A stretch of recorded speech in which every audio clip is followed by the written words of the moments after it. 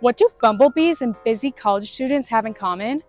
Turns out we both love caffeine. Here at UC Davis, scientists are studying bumblebee thought processes, behaviors, and motivation.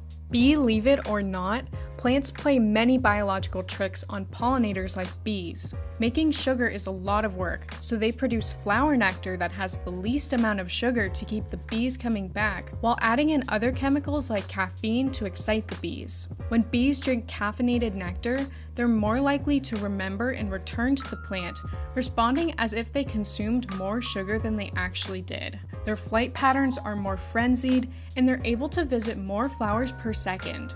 So the next time you're hanging around some bumblebees, remember that we're not so different after all. To learn more, be sure to visit ucdavis.edu/news for the never-ending science stories from UC Davis.